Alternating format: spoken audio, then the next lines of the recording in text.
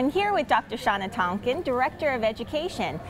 Shauna, tell us a little bit about what's going on here at the center.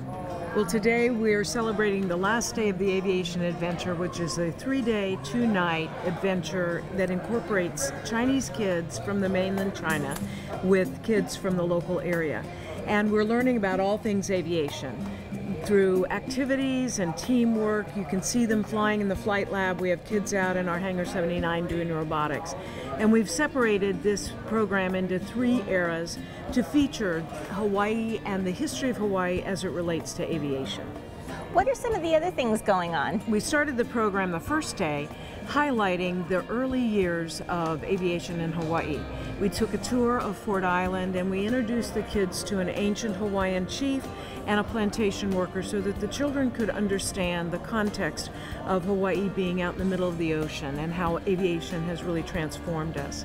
The second day we heard about the attack on Pearl Harbor while the kids visited the Arizona Memorial. And then yesterday they spent time in our Hangar 79 doing a variety of hands-on activities using semaphore flags, creating a weather chart, and then also taking a prop off of a C-47 ancient aircraft. Today they are learning about rockets, and 50s to the future is our theme, so we're talking about the future of aviation. We don't know what that will look like, but we believe the future is bright. What is the main purpose of getting children involved in this program? We like to use our museum as a context to open up opportunities and help kids to dream bigger. Personally, I think kids just don't have a chance to use their imagination. And so while we teach about aviation and aerospace, it's not our goal to make everybody a pilot, but it is our goal for kids to understand that the world is big, there are many opportunities, and that they have that opportunity to reach out and grab it.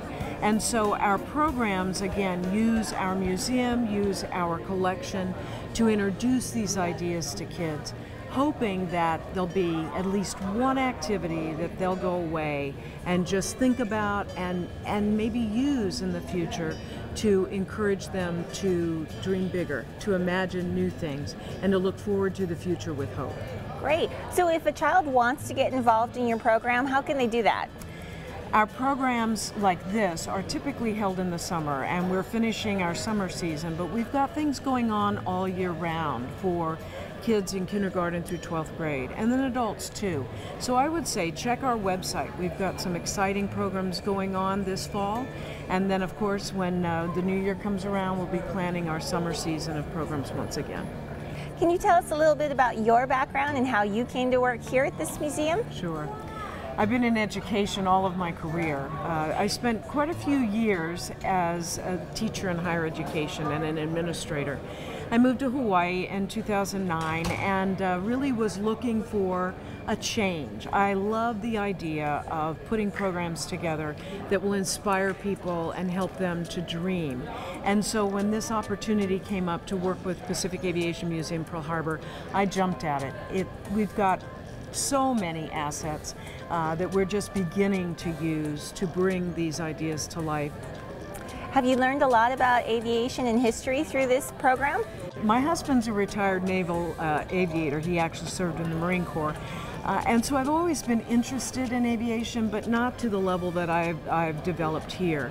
The history that comes alive in our sacred space, we don't have that anyplace else in the world. And so preserving that and sharing those stories and encouraging new generations to tell those stories is an important part. And of course I love all of these planes, and I love the ideas and the innovation that went into bringing aviation to Hawaii and then to the Pacific. Lastly, is there anything new that you're working on that you want to tell us about? There's always something new that I'm working on. In September, we're going to have the author of Under the Blood Red Sun, which is a popular young adult fiction book.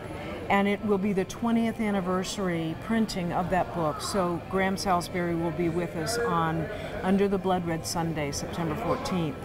Also, the T-Shirt Theater from Farrington High School will be putting on a performance in November to honor our veterans, a documentary play, and that's called With Their Voices Raised.